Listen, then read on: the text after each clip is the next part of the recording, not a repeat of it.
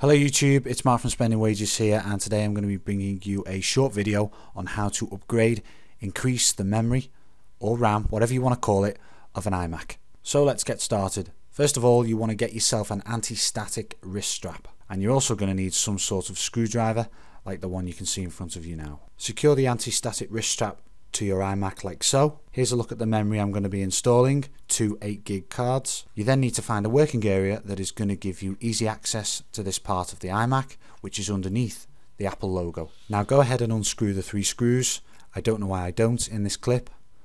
Instead, I'm messing about with the video camera, but you get the idea.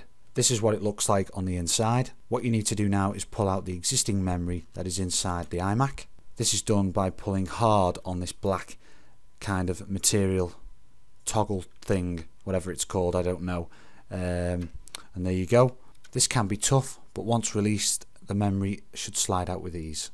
Take note of how the memory looks when it first comes out. Here the longer connection is to the left. Here's what things look like when they have been laid out, ready to be replaced. So now it's time to install a new memory.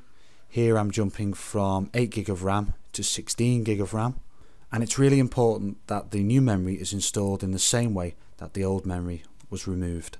And as you can see, you have to push quite hard to secure the memory in place. You will know when this has been done because you will feel like a connection has been made, if you know what I mean. Now onto the other 8GB of memory.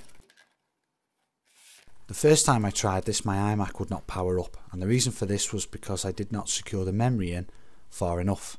So if this happens to you, just go back and give each bit of memory an extra shove to get them in place, and that way everything should be fine. So that's really all there is to it. I'll put a link in the description of where I purchased my memory from. It may be used to you, it may not, but hey, the last thing you want to do is close down.